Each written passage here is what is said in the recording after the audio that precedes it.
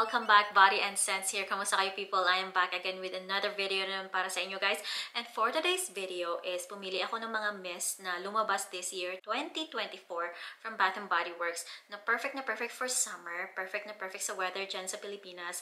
Yung mga kaibigan ko nagtitext sa akin na mura na daw sila gilitsyon sa sobra kainit. So, these scents, guys, na pinili ko are perfect for hot summer days and perfect na perfect sa Pilipinas and perfect sa merong mga sensitive na ilong. So, excited na kayo, guys. Excited na din ako. But before that, is gusto kong i-reveal yung laman nitong box. So, kung sino yung nakahula ng tama, yung first na nakahula ng tama is ito yung makukuha ninyo. So, nabuksan ko na siya actually. But, ayan, nabuksan ko siya, na-check ko na siya kung anong laman. And yung laman nito, guys, sabi ko nga, eau de parfum. And ito siya. Ito yung mga panalunan nyo, yung Victoria's Secret Bombshell Eau de Parfum. Ayan siya. And guys, if meron kayong sensitive na ilong, this one is really good kasi fresh floral siya, but it's not that heavy. So, maganda siya sa merong mga sensitive na ilong.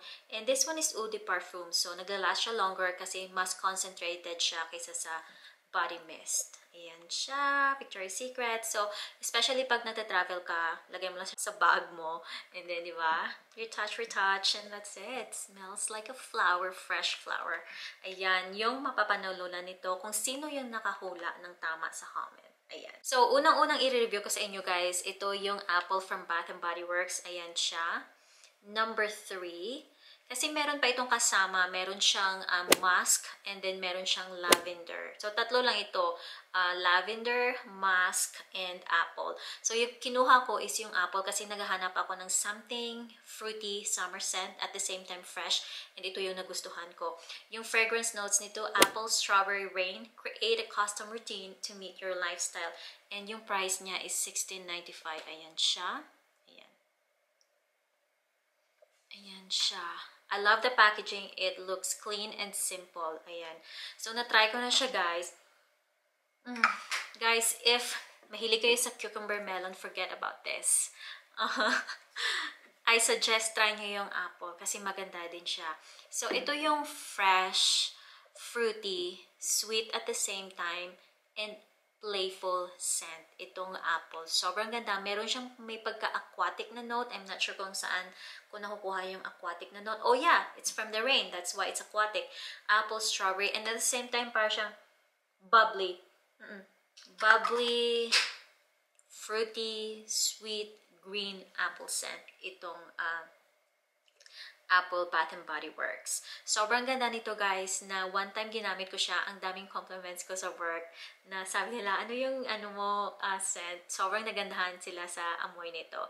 And I would suggest, guys, especially if meron kang sensitive na ilong, and especially if sobrang mainit na talaga sa Pilipinas, ito yung gamitin mo, guys. Something fresh, something vibrant, something energizing. O diba, kahit pinapawisan yung mukha mo, basta amoy fresh ka pa rin, diba? Although, hindi siya nagla-last longer, but of course, spray mo, guys, ipaligo mo. Maganda siya talaga. Hindi siya nakakahilo, bagay na bagay sa mga merong sensitive na ilong, itong apple. Next na ipapakita ko sa inyo, guys, is na-review ko na siya, itong Brightest Bloom from Bath & Body Works. Ayan. So, hindi pa nakakita ng review ko, ayan siya. Ito yung fragrance notes niya. And this is $18.95. Yung fragrance notes niya, Lily of the Valley, Jasmine Sambac, Garden Carnations, Fresh Cedar Wood.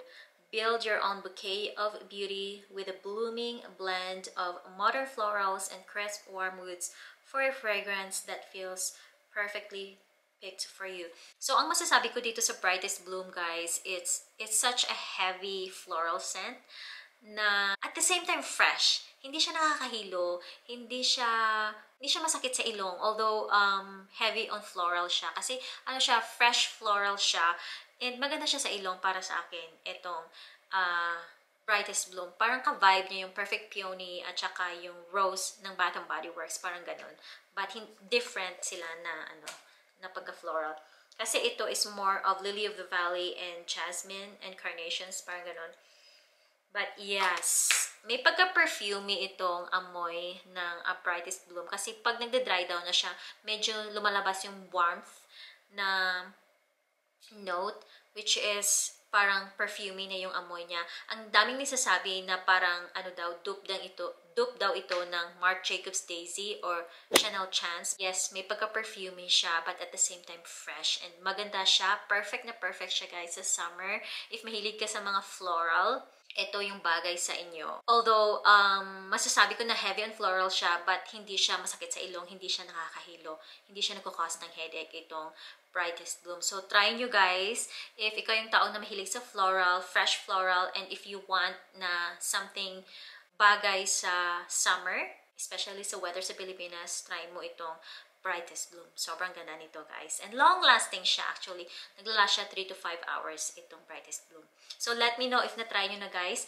And next na ipapakita ko sa inyo is yung Calypso Clementine. Ayan siya. Ayan. Ang ganda actually ng packaging. I'm not sure if makikita nyo. But if focus ko guys. Siya. Ito yung fragrance notes niya. And this is $17.95. Yung fragrance notes ito, Juicy Clementine, Neroli, Nectar, Coastal Woods. Welcome in a fresh start with a fragrance that adds a burst of happiness to every moment. So, this one, it is so nice. If mahilig ka naman sa something tangerine, something citrusy, na amoy, but at the same time fresh and sweet, ito yung bagay sa inyo. Nakakaano siya, nakaka-clear siya ng ilong. Maganda siya sa ilong, guys. Nakaka-energize, nakaka-brighten siya ng mood. Parang ano siya, parang happy clinic na scent. Itong Calypso Clementine. Yes, na-try ko yung happy clinic na scent. Parang may pagka-similarity. Itong Calypso Clementine, sobrang ganda ng amoy. As in. Isa ito sa mga sobrang nagustuhan ko talaga na scent. Kasi mahilig din ako sa mga citrusy na amoy. And this one is perfect.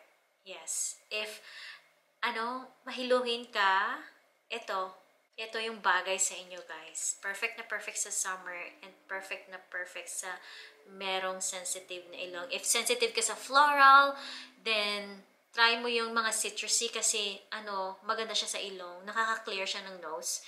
Itong Calypso Clement. But this one, hindi siya masyadong naglalas. Parang 2 to 3 hours lang. But of course, sabi ko nga ipaligo nyo. Especially sa weather sa Pilipinas dyan. Yes, you can blind buy this. Kasi sobrang ganda nito.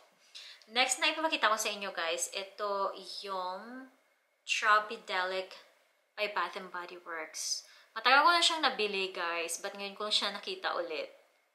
And sobrang nagustuhan ko yung packaging. Parang nagre-reflect siya. Ayan. And na-try ko na siya, guys. And I love this scent. And I'm not sure kung andito pa siya. Yung fragrance notes nito, Irresistible Passion Flower, Ilang-ilang, Misty Rainforest. Embark on a tropical adventure through a mysterious rainforest of sultry, electric, and bold fragrance. Yung price nito is $17.95. Ayan siya. So, this one, guys, ito, fresh floral. Ito, fresh floral bouquet. Parang ganun siya. Ito is floral, parang tropical floral. Tropidelic na, di ba? Parang tropical floral yung amoy niya. O, diba? Ilang-ilang and passion flower.